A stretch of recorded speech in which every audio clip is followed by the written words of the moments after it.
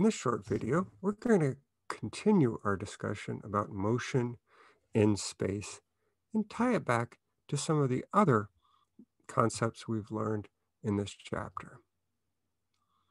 So if we consider a vector function as being the position function, then we can think of the parameter t as representing time, and we then have a particle moving with a certain velocity, speed, and acceleration through our path. Now, if I take a fixed point and I look at the acceleration vector, it's going to be contained in the osculating plane.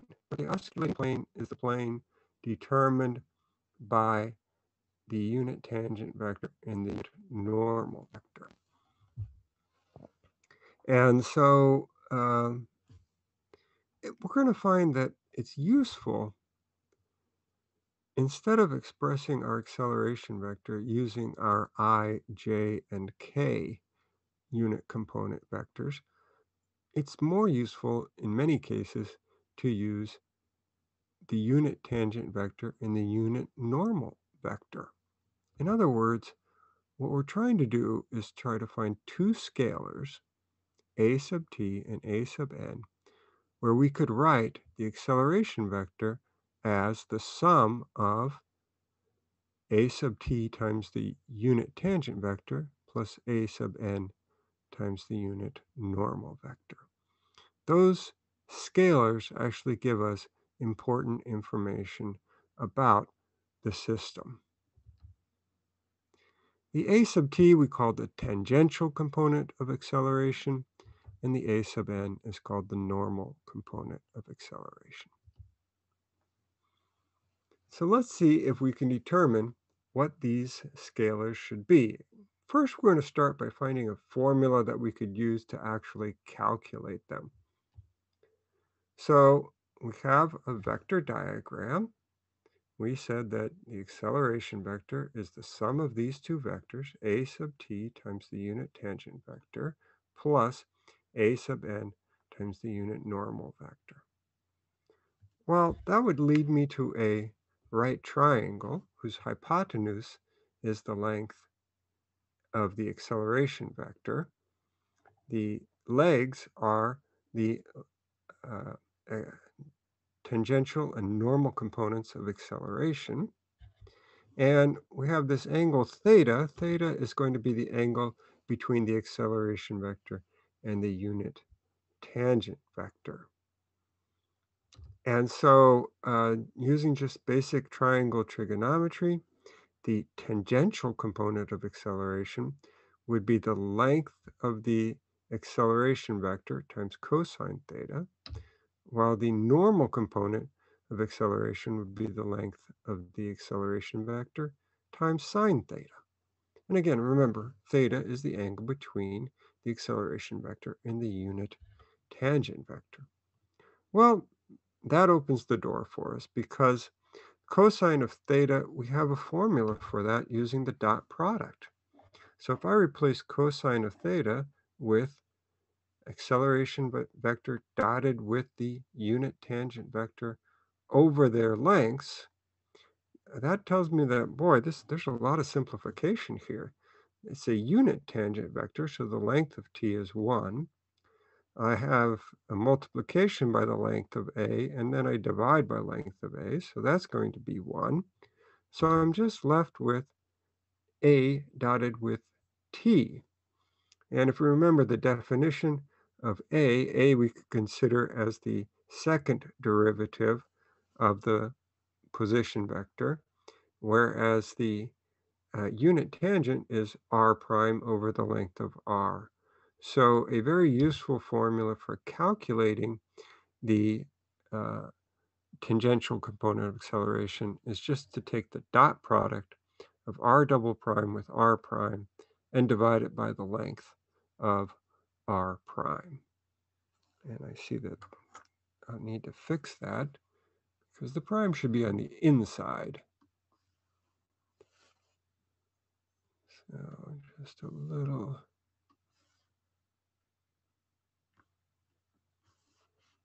rewrite here. Length of r prime. Okay, can do better than that.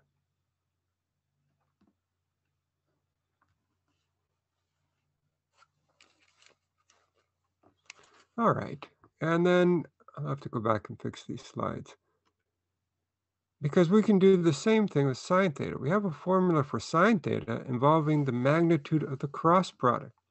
So I could take the magnitude of the cross product of A cross T, divide that by the magnitude of A and the magnitude of T, and I get a similar simplification. I would just have then the magnitude of A cross T, but A again is R double prime, T is R prime over the magnitude of R prime. And so I get a similar formula, which would be useful for calculating this value using just R double prime and R prime. So there's a lot of similarity to these formulas. The tangential component uses the dot product. Both of these have to be scalars. So with the normal component, I'm using the cross product, which would give me a vector. To make it into a scalar, then I'll need to take its length. And then both are divided by the length of r prime. So those are useful formulas for actually calculating those components. Let's see if we can tie those back to some of the things we've learned before and get a hint as to why it would be useful to use this representation of the acceleration vector. All right, we've got our two formulas here, and one will still need to be fixed.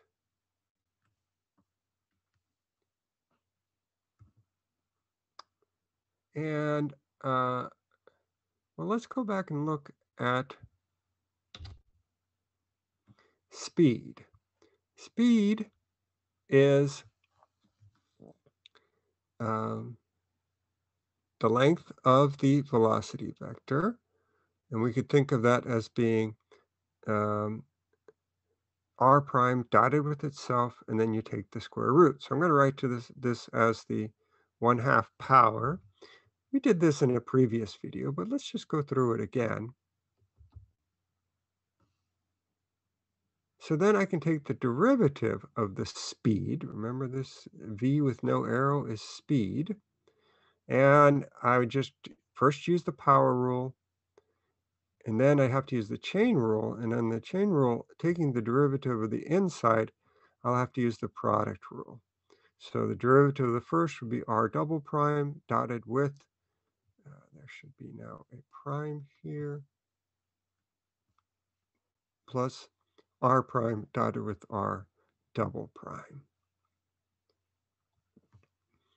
And I can collect the like terms here and use the properties of the dot product, which says I could write both of those as r double prime dotted with r prime. And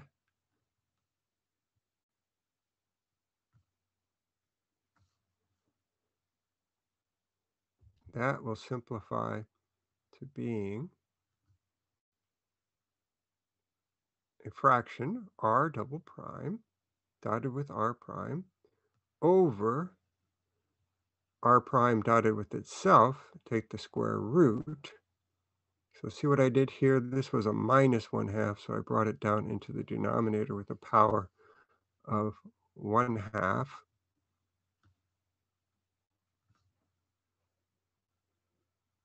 But that is exactly our formula for the tangential component of acceleration. So what does that mean? That means that the tangential component of acceleration is the change in speed. It's the derivative of speed. The tangential component is telling me how fast is this velocity vector changing in terms of length. How fast is the length of the velocity vector changing? That's what the tangential component of acceleration tells me. All right. Now let's bring back some memories about curvature. Curvature had a formula that looks very much like this normal component of acceleration. And except for instead of having just the magnitude of r prime, it has the magnitude of r prime cubed. So I could go ahead and multiply both sides of this equation for curvature by the length of r prime squared. And then I'll get this relation right here, which shows that the this formula, which is the normal component of acceleration, is just the curvature times the velocity squared.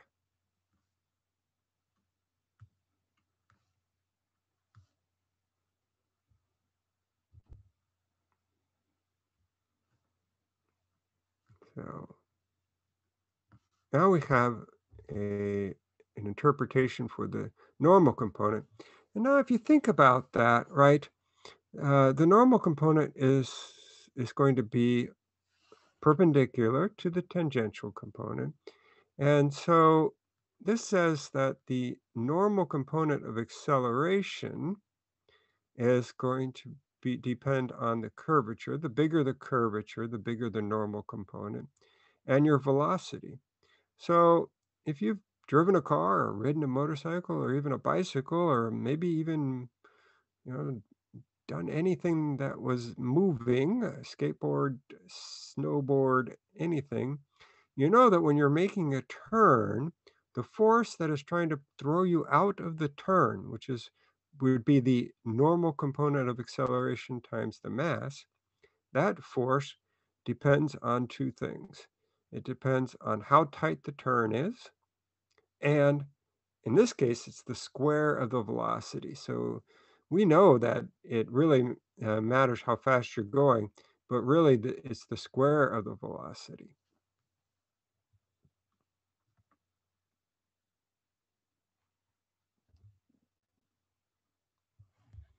So now I can write my acceleration vector in two meaningful ways. It's going to have two components.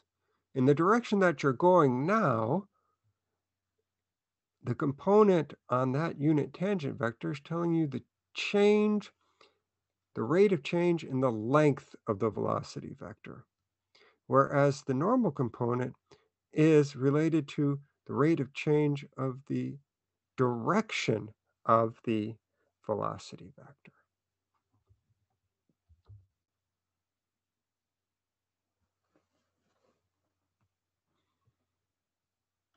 All right, still have a mistake I need to fix there. The prime should be on the inside. All right, so if you have an object based on these notions here, which is accelerating in a straight line, then, well, its normal component of acceleration should be 0. If it's going in a straight line, the curvature of a straight line is 0. And so the only way that it can be changing, its velocity vector can be changing, is if the magnitude of the velocity vector is changing. The direction vector doesn't change. I mean, the direction of the vector is not changing when you're going in a straight line. And on the other hand, if you have a constant speed on any type of curve, then the tangential component is going to be 0. Remember, the tangential component is telling you how is the magnitude of the velocity vector changing. The magnitude of the velocity vector is the speed. And if the speed is not changing, then that component should be 0. So those are kind of our two extremes. So let's finish with an actual example where we want to calculate the normal and tangential components of acceleration. We're given a position function. So we're going to be using the first formulas that we found. So we'll need the derivatives. We'll need r prime, and we'll need r double prime. That's going to be our acceleration vector. We'll need the magnitude of the cross product. So let's start by taking the cross product of r prime by r double prime. All right, we get a nice constant vector there. We can calculate its length, and that'll just be radical 16 plus 4. That's radical 20, which we can simplify as 2 radical 5. I'll also need the length of r prime, and so that is not going to be a constant, but it's not a bad expression. It simplifies to 4t squared plus 5. And finally, the dot product of r prime with r double prime is not constant either. It gives me a simple expression, though, for t. So using our formulas, the tangential component is the dot product of r prime with r double prime over the length of that should be r prime. So let me fix that.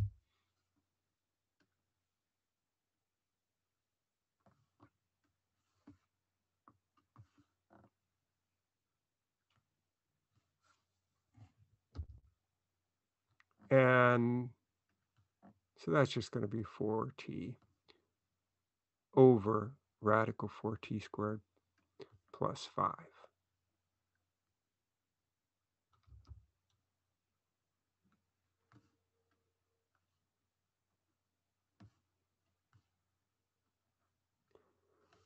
Then for our normal component of acceleration, again, it's just the magnitude of the cross product, which we calculated over the length of r prime, which we already calculated.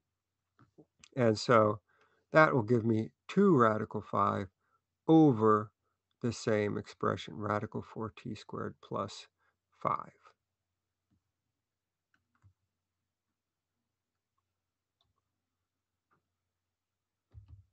Now we can actually check our result because there is these normal vectors and tangential and normal unit vectors are orthogonal to each other. So we should be able to take the square of the length of the first vector plus the square of the length of the second vector is the square of the hypotenuse. We should have that Pythagorean relationship. And so if I take the square of a sub t and I add it to the square of a sub n and do some little bit of algebra. First, I'll combine the like terms or write it as a single fraction first. And then after I write it as a single fraction, I'll see that there's a common factor in the both terms of the numerator. So let me go ahead and factor that out.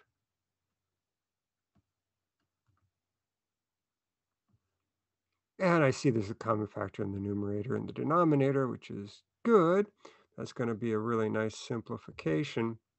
And with that simplification, it just comes down to 4. And if I look at my acceleration vector, it only has one non-zero component is 2. So its length would be 2. And I square that, I get 4. So that's exactly what I wanted. And so I apologize for the